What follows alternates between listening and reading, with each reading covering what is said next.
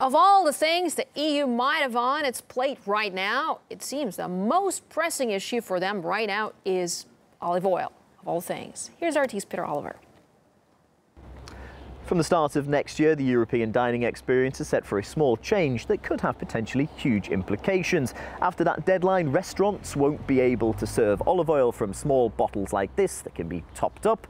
They're going to have to serve it from sealed bottles that can't be refilled. Now, this is being put into law from Brussels by the European Union, and it's going to come into effect, as I say, from the 1st of January next year. Now, to talk more about this and what it actually means, I'm joined by Steve Meisner from the German political organisation A Party of Reason. Steve, hi. The EU surely has bigger things to worry about than this right now. I would think so.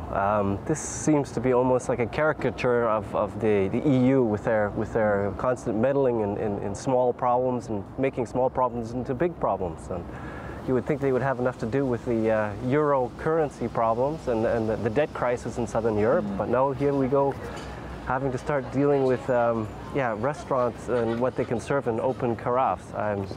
It's a joke, really. It also just smacks of a lack of self-awareness. The EU's under attack from many different sides. You've got people in Britain wanting to pull out of the Union, and they go and live up to the stereotype of bonkers Brussels bureaucracy and make legislation about olive oil. There seems to be a real lack of self-awareness there, doesn't it?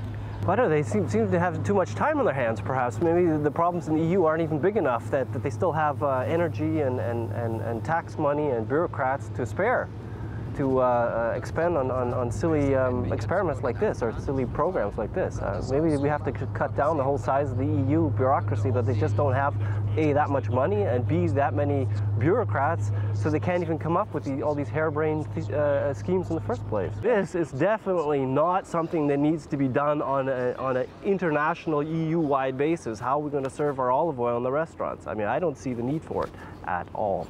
Well, there we go. Steve Meisner, thanks very much for talking to us. Olive oil topping the list of topics that the EU deem needs their attention right now.